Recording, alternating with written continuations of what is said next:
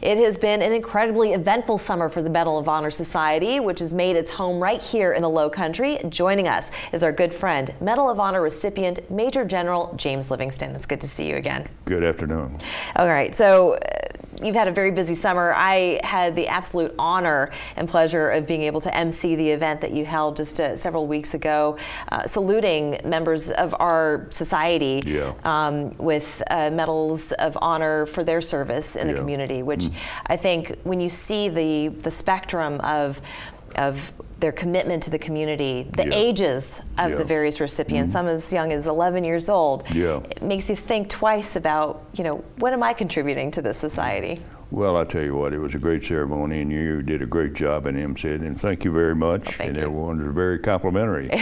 But I tell you, it's such a wonderful testimonial to people's commitment, and particularly to the young kids and some of the older folks, and what they do for the country. And we're always sort of down on America, and I'll tell you, you go to a ceremony like that, and it's just sort of uplifted. Completely. It makes you remember that there's actually something to be happy about. Yeah, and remarkable in the world people. That's right. I mean, these people are all remarkable, just special Americans. Definitely. And they made such a special contribution, and I'm just proud to see that particular ceremony put on here in Charleston. Certainly, and the Medal of Honor Society being relocated to the Low Country. Yeah, the Medal of Honor Society is located here, as you probably well know, in Yorktown, in the Medal of Honor Museum, the small one. We're trying to build a larger one off the ship. Certainly. But the people got to remember, the real Medal of Honor Museum is located here as designated by Congress in 1999.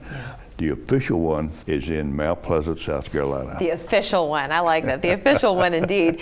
And I think it's a wonderful opportunity for people to revisit, remind themselves of the reverence that they should have for the men and women who have worn the uniform, who've sacrificed themselves, the families who have made those sacrifices, some ultimately paying the price, but others who are still here with us, and what that stands for.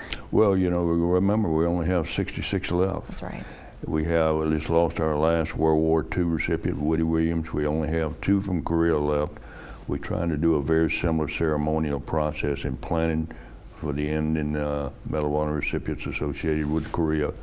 There's only a few Vietnam guys left, and they're the older part of the group. The average age is about 80 years old. Yes. But the big thing is, we have to sort of document and portray in such a manner that young people understand that. Yeah.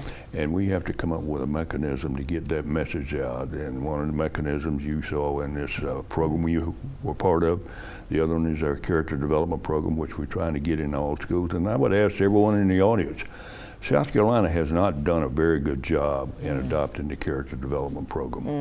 And every school needs to step up to the plate, and it's a free program. We'll provide all the materials. We'll provide the instructors to come in and train the teachers. So it is something that needs to be adopted by every school. Definitely, and we'll keep track of that as it starts to gain traction. Of course, also the Jimmy Dias honor that was recently held on Sullivan's Island. So Jimmy Dias, people need to understand what a special man he was. He is one of a kind. He was killed at Roy and Moore. He was a lieutenant colonel, and he was from Augusta, Georgia. And but the thing about him, he became a recipient of the Medal of Honor based on that action at Roy and Moore. Posthumously. But, posthumously. And also he received the Carnegie Medal based on an action of saving the lives of 2 women out at Sullivan's Island. That's right. And he's an Eagle Scout. He's one of a kind. And let me tell everyone, it was a wonderful ceremony. Had his daughter here, who was about 83 or 84 years old, had her husband, different family members. But go out and see that memorial and go down Middle Street. It's Sullivan's Island. Just take a right, go down to the 18 and a half marker, and it's right off next to the beach. And it is a wonderful tribute to him.